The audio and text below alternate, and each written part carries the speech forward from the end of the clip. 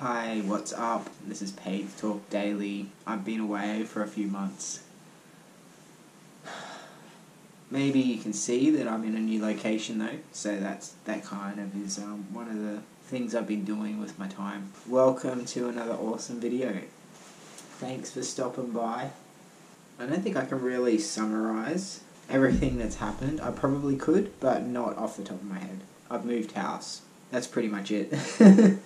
Today I worked quite a bit. That's what I've been doing a lot as well lately actually. Work was supposed to be just, supplementary, pay for my life, pay for the bills basically. But yeah, I don't know, I've been just trying to do as much as I can of it, I suppose, because I kind of realised I need a little bit more money than bare minimum. I've been working as a delivery driver for since June full time, and before that I did it for like a month before just to try it out.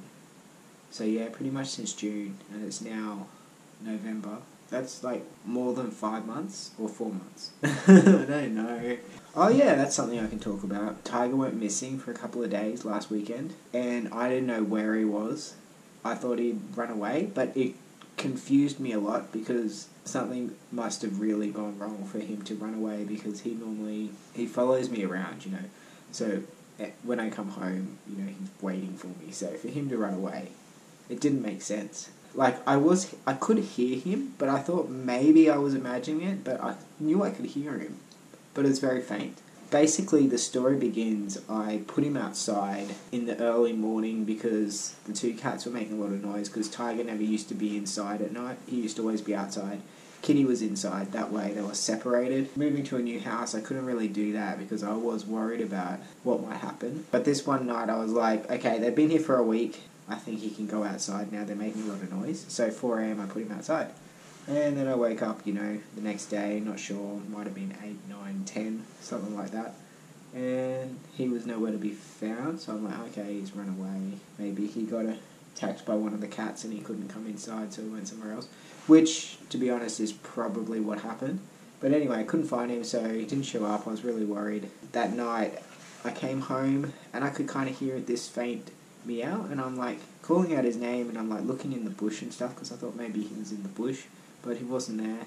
And then I didn't hear it again, still thinking he'd run away.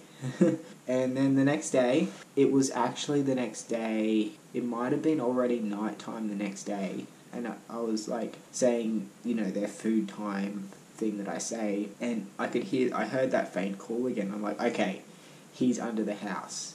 So I looked, there was a bit of the house that was coming up, so I looked in there and no, he wasn't there. And then I realised that I'd put these bricks back that were covering the drain, because we were fixing the drain the day before. And so I took the bricks away, and it take 2 seconds later, he emerged out from under the house, under the drain, this drain hole. There's obviously only one place where you can go under the house with our new house, and it was through this hole that was temporarily open. So he got stuck under the house, and I'm just glad that we got him out when we did. So yeah, that's the story, I suppose. Yeah, I mean, it's been a couple of months, so the list of things that I always try and do in a day, I haven't really been doing that either. I didn't do that today. Even if I went through the list, it probably would be, no, didn't do that, didn't do that, didn't do that. So yeah. Anyway, I've got some dinner that I've cooked up in the microwave to eat, so I'll go have that, and thanks for watching. I'll see you again tomorrow because this is a daily thing. Have a good day or night wherever you are, and catch you later.